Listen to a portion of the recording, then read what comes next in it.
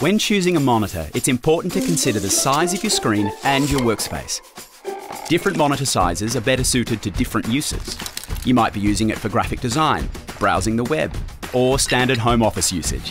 Consider what you'll be using it for before choosing a size. And if you can't find a monitor big enough for you, check out our range of projectors in-store and online.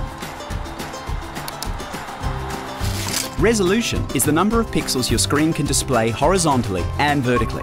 The higher the amount of pixels, the sharper the image. When choosing a screen, you should take note of both the screen's size and its resolution. Full high definition is a screen with a resolution of 1920 by 1080. This is the most common resolution available. Ultra high definition, otherwise known as 4K, delivers the ultimate in viewing.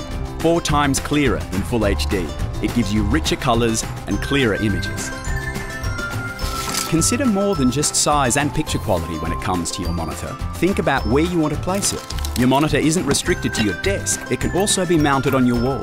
When it comes to sound, you can choose to connect speakers of your own or choose a monitor with built-in speakers. If looking good is what you're looking for, choose a stylish monitor to match your workspace. Slimline designs not only look good, they're also space efficient.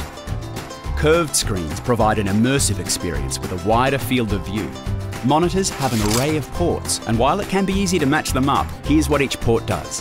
VGA or D-sub is the most common type of monitor connection, but transmits an analog signal, which may mean a reduction in the final quality of the image. DVI is less common than VGA and will display a higher quality digital image.